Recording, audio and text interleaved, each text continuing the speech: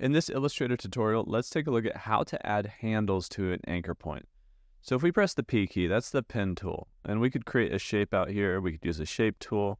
I'm just clicking to add anchor points and then clicking around to create basically a quick triangle. Now, none of these anchor points when I clicked had any handles. To create handles with the pen tool, you would click and drag. So each anchor point you create, click, drag, let go, click, drag, let go, you create handles. But how do we add them to existing anchor points? Well, we actually need to grab that pen tool again. So P is the shortcut key. And when we hover over one of these anchor points, we'll see, if my cursor doesn't stop flickering here, we'll see a little minus next to the icon. I'm going to zoom in real quick and see if it fixes the cursor. Not really. So Illustrator's just being weird for me.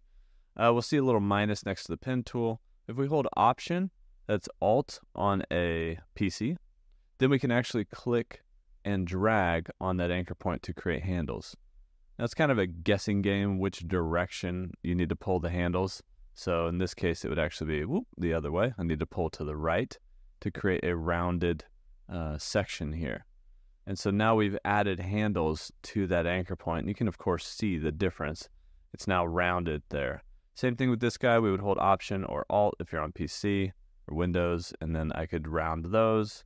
And same thing over here, just holding Alt or Option, and we can round that. And there we go. We've added handles to each one of these anchor points. And we can see those handles when we press the direct selection tool. The shortcut key for that is A. We click on one of these guys, and we can actually adjust handles individually, etc. But that's how you can add handles quickly to your anchor points here in Adobe Illustrator.